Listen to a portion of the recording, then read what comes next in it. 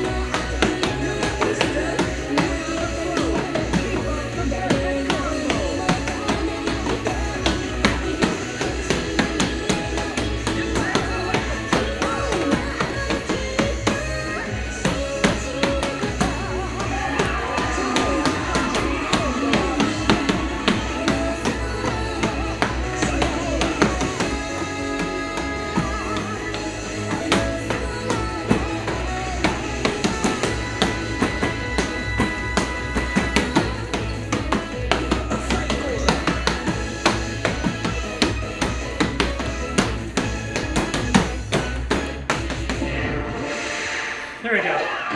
That's what I wanted.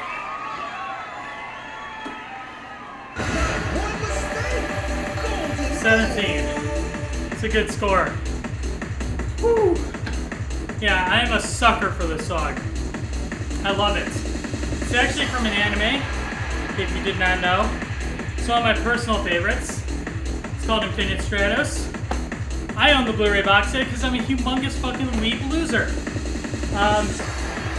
Yeah, I just like, I hear this song, just gives me nostalgia for like when I went to like Omg Kon back in like, God, what year was that?